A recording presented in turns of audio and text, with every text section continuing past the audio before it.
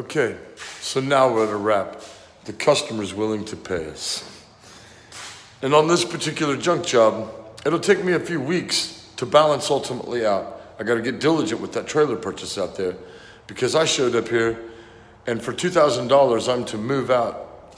But I ended up spending $1,000, I spent $2,500.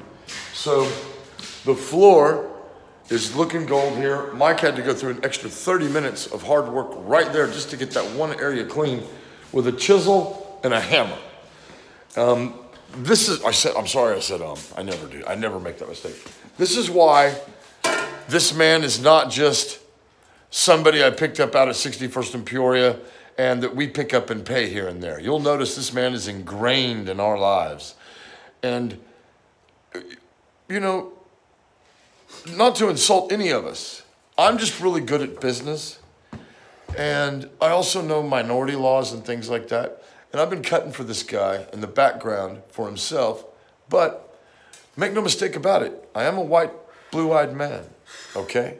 And so there's a little self-interest there too. You see what I'm saying? It's just the power of me knowing the laws and him not knowing the laws.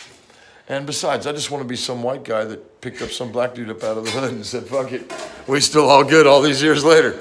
You know what I mean? That's right. So we're at a wrap. Mike Blumenberg makes us look the best because he went through the extra due diligence on the floor.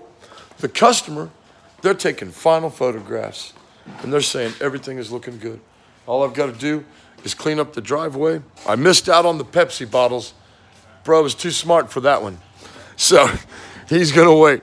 We've got a little bit more stuff to clean up in the driveway. I gotta come back and get my trailer. That's my money. That's my profit. And I have to walk away from it today because it's too wet to get it.